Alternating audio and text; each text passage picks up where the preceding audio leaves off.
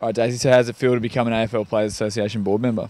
Oh yeah, it's a real honour and I guess a responsibility that I'm looking forward to, and I think it's been wonderful having the Players Association come on board and represent us girls from the outset and in the negotiations of our contract and playing terms in this first season. So I guess for the board position to then be extended to us girls and for us to have representation there is another significant acknowledgement of how sincere they are in their support.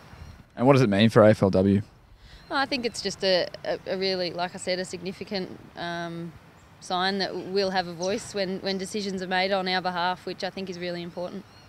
And what can you bring to the board?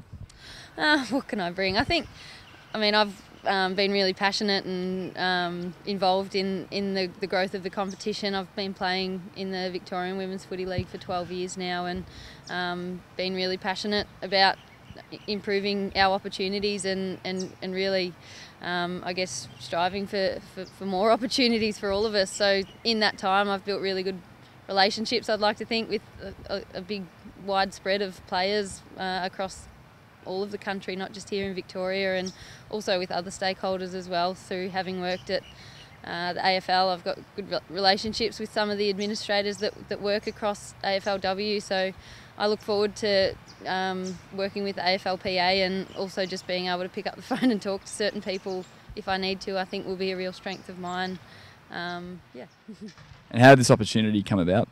The AFL Players Association contacted me and let me know that there was going to be a new position on the board created for AFLW players, and thought I might be a good fit should I be interested. And I had a bit of a think about it, and yeah, it was something, like I said, I'd love to, if I had the opportunity, improve the playing terms and conditions for us girls. And I see this as that opportunity, and to be able to be that voice that represents the players is something that I look forward to. But as I said, also having those relationships with key stakeholders at the AFL I think will be really important as well.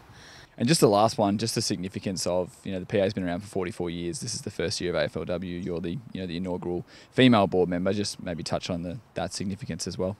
Yeah, I guess it is significant being the first female board member, and probably a natural shift given that the rest of the industry is shifting as well in terms of creating the AFLW League, and we're seeing more women in leadership roles across the whole industry. So with the AFL Players Association now representing the female playing group, I guess it was a natural progression for there to be a board member, and I think it's a great move.